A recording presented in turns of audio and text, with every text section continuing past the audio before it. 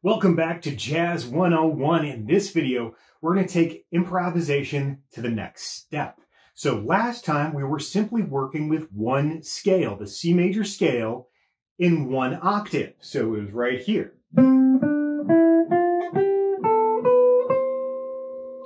And of course you played up and down going over a 2-5-1 in C major, or in other words, D minor 7, G7, and C major 7. Putting that together, it sounds really good. So today what we're going to do is learn how to target the chord tones for each one of those chords. So we're going to start with that D minor 7. In this position, our D, of course, is at that 7th fret of the 3rd string.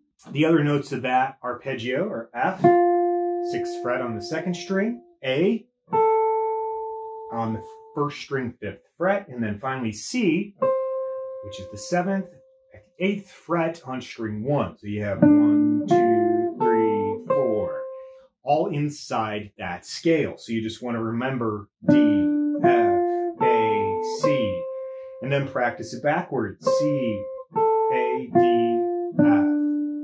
And of course, as you go, you can start adding a little bit of phrasing to that.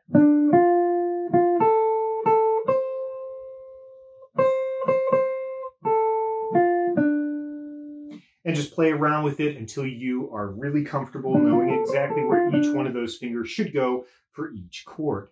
Now, when you get to the G7 chord, because of how the notes fall in that scale pattern, you're not going in a direct arpeggio. Instead, you're starting on the G, 8th fret of string 2. Then you're going up to the B, the 3rd of the chord, on the 1st string, 7th fret.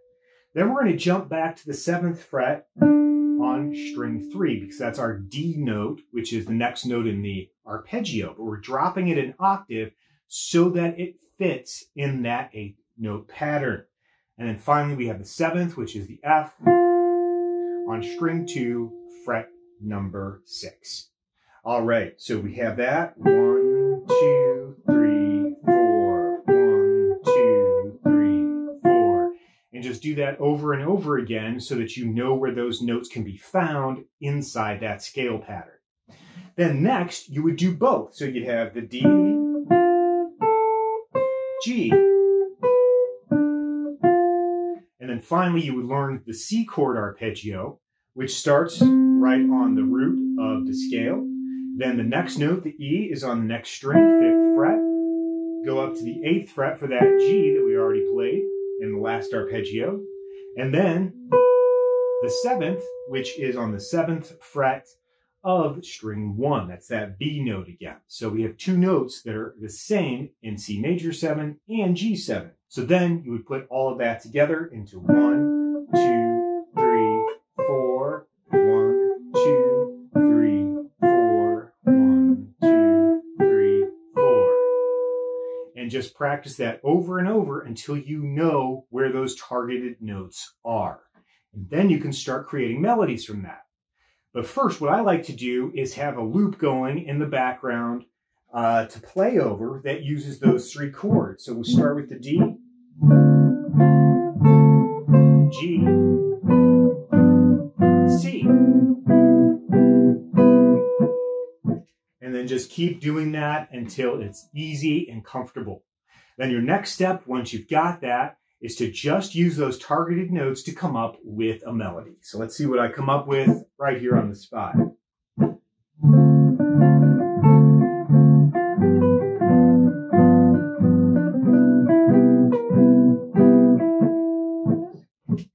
All right, so go get to practicing that. It's really a lot of fun. It helps you to focus by having just a few notes to work on rather than worrying about the whole scale. So I will see you next time where we'll start into modes. Also, too, if you're having trouble remembering what notes these are, a great way to learn that is to get this book, The Missing Method for Guitar Note Reading Series, Book 2. In this book, it gives you everything you need to learn the notes in all 12 keys from frets 5 through 8. So by the time you're done with this book, you're going to know every note in that position. It makes it easier to learn those arpeggios and scales and to improvise. So check it out at themissingmethod.com, and I will see you next time.